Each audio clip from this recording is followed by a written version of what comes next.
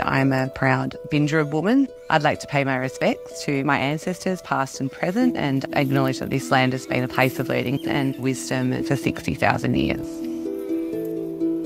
Education is really important within Indigenous communities. We can learn a lot from the traditional owners. It's always been something that Indigenous people have done over the years to caretake for the land and to look after the land. Getting people to really understand the importance of that Indigenous knowledge is everything that we do.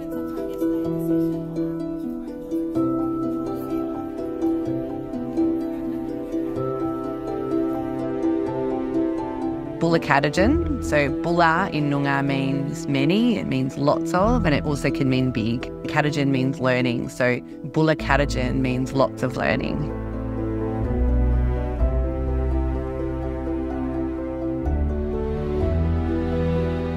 Boola Katitjin represents the ethos of the university. It represents our commitment to sustainability, our commitment to equity, diversity and inclusion, and our commitment to our First Nations people. And it shows how we can bring all of those things together in harmony. We spent a lot of time as a university making sure that we gathered together the right team, the right engineers, the right architects. When we first joined the project, we understood Murdoch's vision. The focal point of all of that was mass engineered timber. This wasn't just going to be any timber building. This is going to be the largest mass engineered timber building ever built in Western Australia. The biggest engineering challenge that really kept us on our toes was the northern event space. It's a 30-metre clear open space. To give you scale, you can fit a 737 Boeing jet in there. We were really at the limits of what we could do from an engineering perspective, and we really needed to push through, test some of the assumptions and push the boundaries of engineering.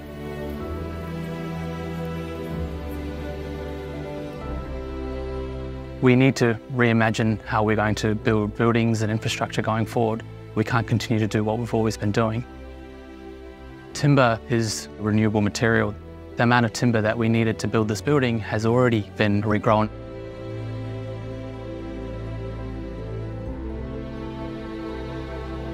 My role at Aurecon is to really integrate circular economy thinking across everything we do. The circular economy is a real systems approach to intentionally do three things. The first is design out waste.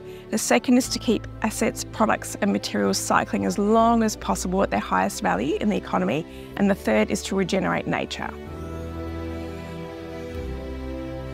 The other vision for Murdoch University was to use this project as a vehicle for innovation. And that's essentially where the robotics project came about. In collaboration with Murdoch University, University of Technology in Sydney and Aurecon, we were able to develop a fully autonomous, world-first robot that would be able to go around the building and install screws on site. It was a fantastic outcome for all of us involved.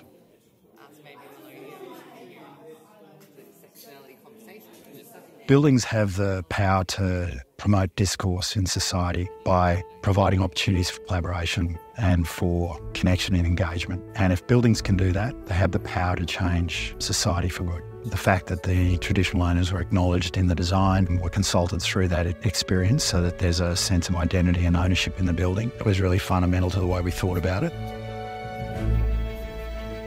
Traditional owners of the land were in fact the original engineers of our world, where they used natural renewable products such as timber to build shelters, to build homes. To really look at that, to pay respect to that, and to then bring that knowledge to now was just a critical part of this project.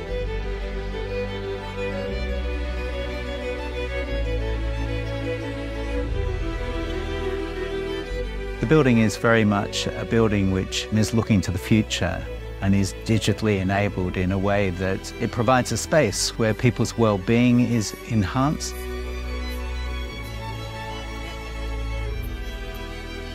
Whenever we are designing spaces, it's just really important that we think about inclusivity in the building and we think about that belonging aspect, that access aspect. Any little thing you can do within a space to make someone feel more included, to be like, I am safe here, I think that's so powerful. Everybody can see themselves represented within that building, and I think that's why it feels so special.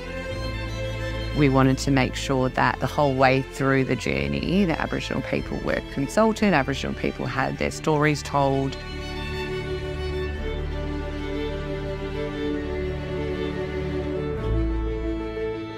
I think it's also inspiring for our students to be surrounded by that culture as they look forward to creating an Australia which is inclusive, which is forward-looking and which is sustainable.